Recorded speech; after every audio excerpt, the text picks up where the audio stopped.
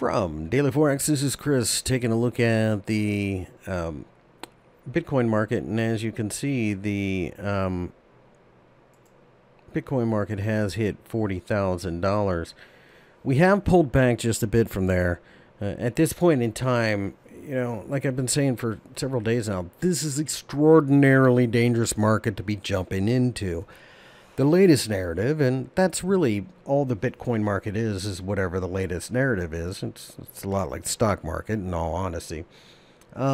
Is that if there's more stimulus coming, those millennials are going to be taking the stimulus checks and buying Bitcoin with it. So what's been happening is institutions have been trying to front run this.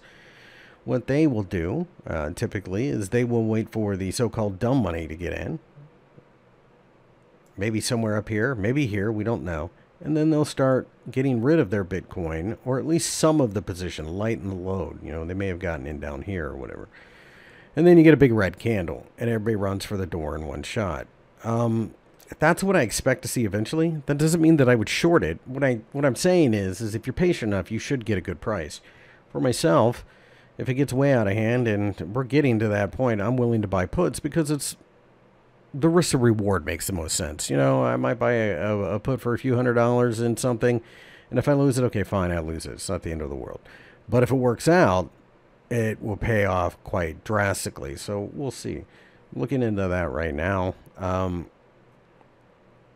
Just keep in mind that even just a 50% retracement, you're talking about a move down to 30,000. So whenever we do get the pullback, it is probably going to be pretty brutal.